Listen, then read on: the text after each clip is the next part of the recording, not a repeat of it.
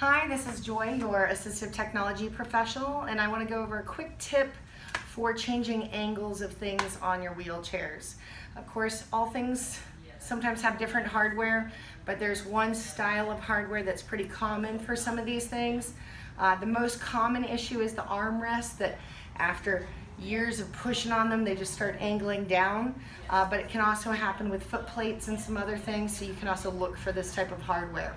So if we come down here, you'll see that with this footplate, you can see one of the footplates is at a different angle. And the way that that works is actually if you pull them up, you'll see these bolts right here. And you see how this one is longer? The way that it's holding the angle is that this bolt is pressing against this.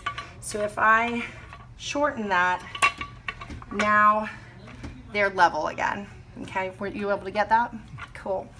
Same thing with armrests. This is a kind of standard power chair.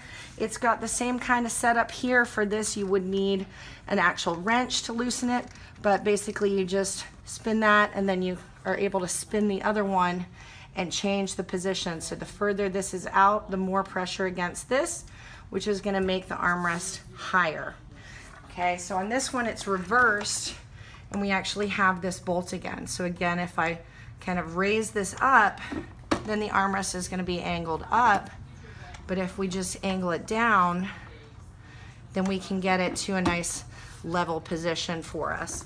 And these can loosen over time, so it's something to check.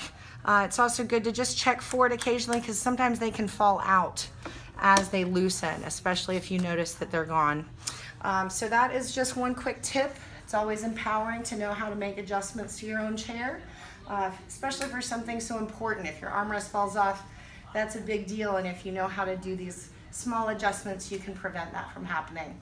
Feel free to comment or let me know if you have any questions. Thank you.